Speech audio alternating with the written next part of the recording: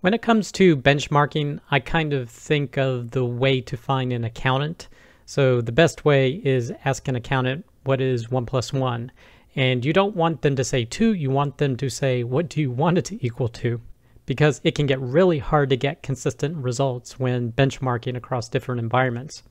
And a case in point, I took a look at this blog post I'm showing right now. He gave 2 solutions to a problem. One was about twice as fast, but when I tested it, the second one was twice as fast. So we'll take a look at that in this episode. But I hope you, your friends, family, and coworkers continue to do well. Our first piece of content is performance tuning, max and group by. This is from cyberduck-postgresql.com. And I always like their blog posts because it is super easy to rerun them because they put all of the code that they use in their examples here.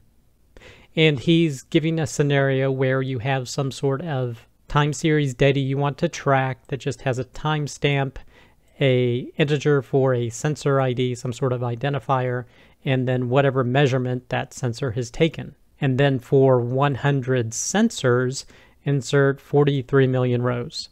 And he wants to ask a pretty basic question, give me the highest value for each sensor. So of course the easiest way to do this is just select the sensor ID, get the max measurement from the table, group, and then order by the sensor ID. Now there's no index on it, so it does have to go through every row, which is about 3.6 seconds to run. He says, okay, let's put an index on it, and he put a multi-column index on sensor ID and measurement on the table. He ran the query again, and he doesn't show the timing, but it did not lead to a better execution plan. So in spite of this index, it was still having to essentially scan the whole index. So basically he wants to do a skip scan, so basically break the problem down into, well, how long does it take to get the max measurement from a given sensor? And the answer to that can be retrieved rather quickly in just over 1/10 of a millisecond. So in theory, if we can put all 100 sensors together, we should get it as fast as 1.4 milliseconds potentially. Or at least that's the target. So we had one implementation using a lateral join and another implementation using a recursive CTE.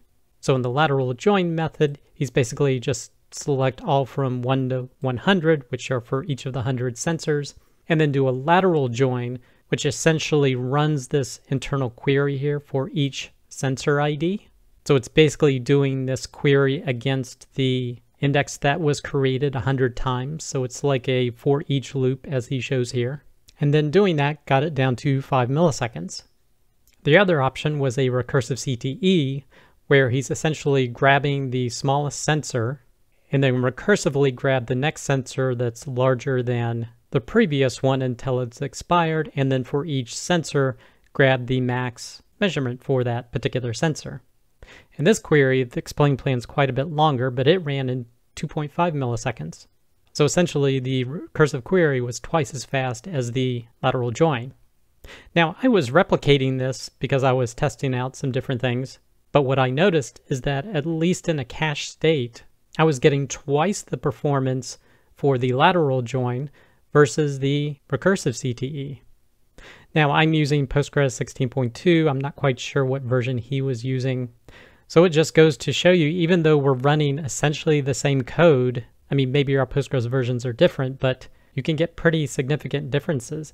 Now it also may be due to the fact that these are non-cached values, whereas I was looking at predominantly cached values. But I still find it interesting, and it also goes to show you whatever your environment is, it does pay to do empirical testing to validate that a given solution is the best one for your environment. Next piece of content, scalar and binary quantization for pgvector vector search and storage. This is from jcats05.com, and Jonathan is talking about a new version of pgvector that's coming, 0.7, that will start to offer scalar quantization. And what this is, it's dropping the size of the dimensions down from a default of a 4-byte float to a 2-byte float, or maybe even a 1-byte integer. And specifically, pgvector 0.7 will be introducing an option to index 2-byte floats they're calling a half vec, or a half vector. They're also offering a binary quantization that can reduce the dimensions to a single bit, which seems extraordinarily aggressive, but this will be offered in the upcoming pgvector as well. And they're also adding support for sparse vectors via sparsevec, but that'll be talked about in a future blog post.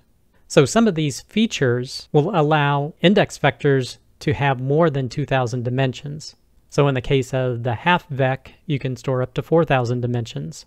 And the bit data type can store up to 64,000 dimensions, and then sparsevec, which will be discussed later, can store up to 1,000 non-zero elements. So the rest of this post, he looks at features that are coming in 0.7 and seeing what the size difference is, the build time, the recall is, as well as the query performance. So he talked about his test setup and configuration. He's using a pretty large box here with local drives, not network attached storage. He checks out the half-vec first. So using these different measurements, he got anywhere from a 1.5 to a 3-fold space reduction, and I would say a nominal speed up to maybe twice as fast, some of them maybe 3 times as fast in terms of a speed up in terms of build times. And then with regard to recall, the values mostly appear identical, so it's negligible going from a 4-byte vector to a 2-byte half vector for the indexes in terms of recall. And you get just a little bit of a boost with performance as well in terms of both queries per second and latency. So that seems like a great outcome. By using half vectors for your indexes, you're able to save on disk space. Your index times will be lower, but you can maintain your level of recall, your queries per second go up slightly, and even your latency. Next, he tried binary quantization, and he is showing how you can create the expression index for HNSW indexes here. But he did say with this one that if you're going to use it, you're probably going to have to run a re-ranking query. So if you look at what he's doing here, he's having an internal query that does the bitwise quantization, and he limits it by 800, so a much wider range. And then from that set of data, he goes ahead and does another nearest neighbor search to pull out the top 10. So because so much detail is lost, I guess I'm kind of thinking it like a Brin index where it only does ranges, and then you have to go get the detailed data. So you're casting a wide net with these binary quantized indexes, and then you do another nearest neighbor search using the whole vector to get down to your limit of 10. So let's see what this looks like. So this is the index space reduction and speed up time. And with our first data set, the space reduction is maybe 2.6, which is pretty good, but it gets as high as 20 for the just 960 Euclidean and 16 with the OpenAI 1000K Angular. And the speedups ranged in the data sets from a little over 1 to as high as 4.5 in some cases. So that's some pretty significant space savings for some of these. But let's check out the performance. And by performance, we mean the recall as well as the queries per second and the latency. Well, the picture is not so good for the recall, especially for these first two data sets. It's 2% or 0%, and this is without doing the re-ranking. But with the OpenAI 1000K Angular set, it gets up to 60 to 68%, which is okay, but it's not great. So I'm not even going to look at the performance with this because the recall is so low. But by doing the re-ranking, you started to get a little bit better recall up to as high as 15% for the first data set, the SIFT 128 Euclidean. The just 960 Euclidean still is 0% recall, which is pretty bad, but it gets up to as high as 99.8% in the OpenAI 1000K using the re-ranking query. In addition, you do get bumps in queries per second and latency. I mean, it's less than a 2-fold improvement, but still the binary quantization seems to depend a lot on the data type. Because if you can get a 99% recall, but have a, I think it was a 15-fold or 16-fold index reduction in size, that seems really significant to me. But taking a look at his conclusions down here is that the scalar quantization from 4 bytes to 2-byte floats looks like a clear winner. So you save some index space and you get minor improvements in the queries per second in latency with no change in the recall. And he says binary quantization works better for datasets that produce larger vectors that can be distinguished by their bits. So definitely dataset dependent. He suspects that at larger datasets, you're probably going to see some degraded recall results. But he says overall, the quantization allows you to reduce your storage or memory footprint, which means you could either have smaller instances or potentially scale your workload. But if you work with AI, I definitely encourage you to check out this blog post to see what's coming in pgvector 0.7. Next piece of content, waiting for Postgres 17, faster vacuum with adaptive Radix trees. This is from pganalyze.com.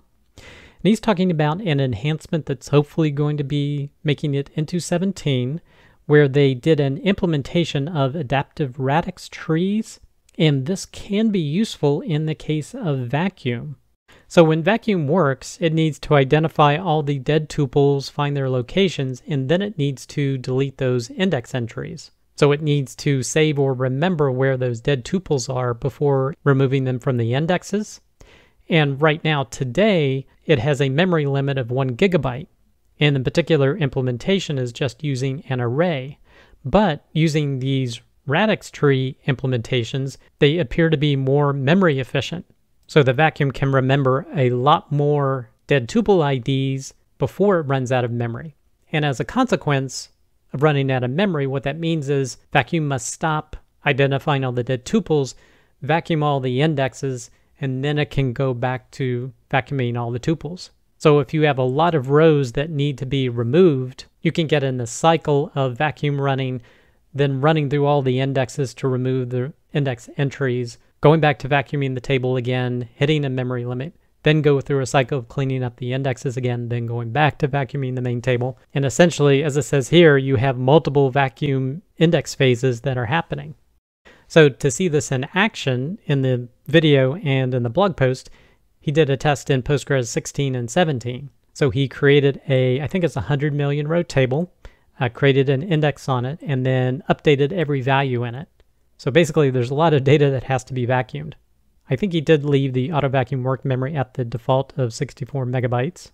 So in 16, as it was running, it ended up hitting that limit 9 times. So you can see the index vacuum count was 9 times in Postgres 16 where it hit that limit, and it had to stop, do the indexes, and then come back again to vacuum the table. In the case of Postgres 17, it only had to do the index phase once. And it looks like they used a maximum of 37 megabytes of memory. So not multiple 64 megabytes of memory, but only 37 megabytes of memory, which is shown here. And you can see that the index vacuum count was just 1. So that's definitely more efficient. And he says it also reduced vacuum completion from 773 seconds on Postgres 16 to 619 seconds on Postgres 17. And I imagine this could be an even greater win the more indexes you have on a particular table. So this is great news. Definitely hope it makes it into 17, but you can check out this piece of content if you want to learn more. Next piece of content, PostgreSQL 17, split and merge partitions. This is from dbi-services.com. And apparently there's a patch for 17 that allows you to merge 2 partitions together or even split them apart. Now this applies for list and range partitioning. I don't think it will work for hash partitioning. But he has an example of list partitioning where he has 4 partition tables with values in A, B, C, D. He then merges partition 1 and 2 into a new partition he's calling partition 12, or partition 1, 2 together. And you can see it has values A and B. So he didn't even have to define this as part of the alter table command. He just said merge these 2 partitions together and it knew how to do it. I'm assuming in the case of range partitioning, they would need to be contiguous, but I don't know.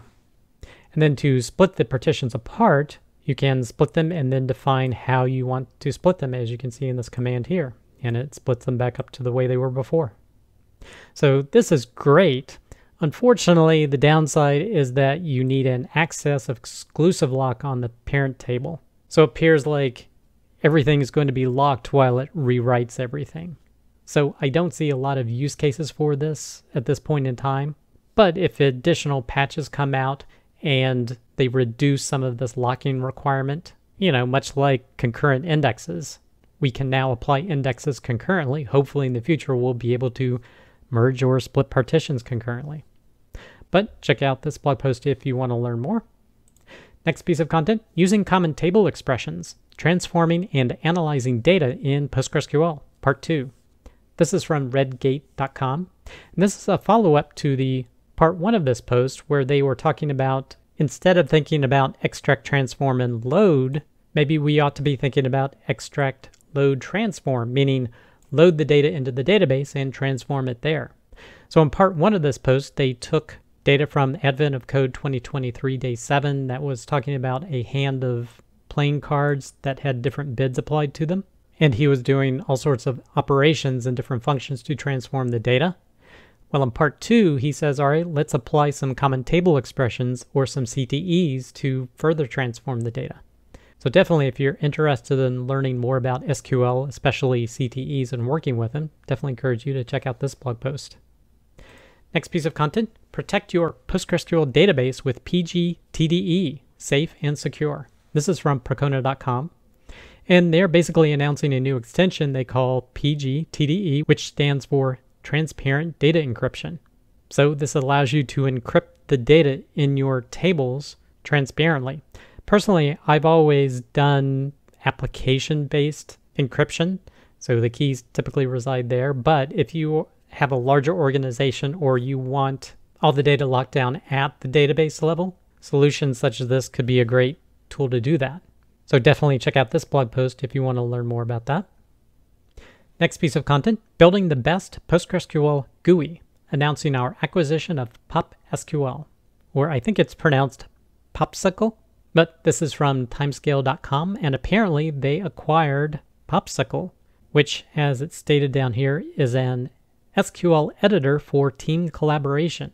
So it definitely looks visually appealing, but apparently the significant big feature is being able to edit SQL collaboratively. And as you can see here, it looks like they have 2 users who are editing something at the same time. I don't know how widespread a use case that is. Personally, I haven't had a need to do that, but maybe you do. Have you ever used PopSQL, I wonder? And they're biased, but they definitely see an improvement in PopSQL compared to something that was designed in the desktop era, such as pgadmin or a dbbeaver here. But if you're looking for an SQL GUI, maybe you want to check it out, particularly if you have a need for the real-time collaboration component. Next piece of content, there was another episode of Postgres FM last week. This one was on Don't Do This. So they basically covered this Postgres wiki post, Don't Do This. And I think we covered it on a Scaling Postgres episode a long while ago. Well, they covered in their episode here and give their opinions on it. So you can listen to the episode here, or you can watch the YouTube video down here. Last piece of content, compiling PostgreSQL on macOS to test documentation and patches. This is from andyatkinson.com. And if you want to set up a Postgres development environment on your Mac, maybe you want to check out this post to see how he did it. I hope you enjoyed this episode. Be sure to check out scalingpostgres.com, where you can find links to all the content mentioned, as well as sign up to receive weekly notifications of each episode. There you can also find an audio version of the show, as well as eventually a full transcript. Thanks, and I'll see you next week.